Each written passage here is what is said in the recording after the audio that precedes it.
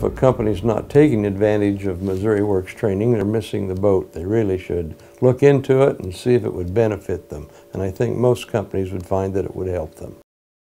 J.L. Houston Company manufactures steel storage tanks, 550 and 1,000-gallon, 2,000-gallon tanks, and we build big tanks up through 50,000-gallon tanks for petroleum products and chemical storage, anything you can store in a steel tank.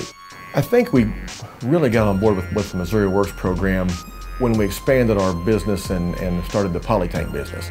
It started kind of with a training of new employees, and then kind of morphed into a safety aspect too.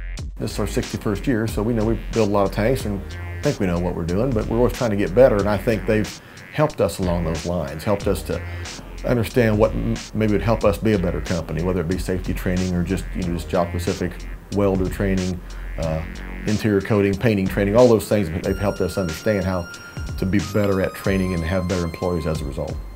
We work with some of the other companies in the region to come up with some of the things, and working with the vocational school. MOWorks has been very helpful in that regard. MOWorks training programs for Northwest Technical School are extremely important.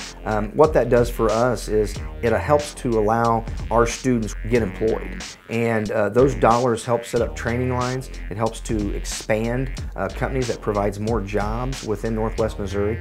The people that are at these area businesses, they actually serve on advisory committees here at our technical school. We then listen to what those businesses are saying.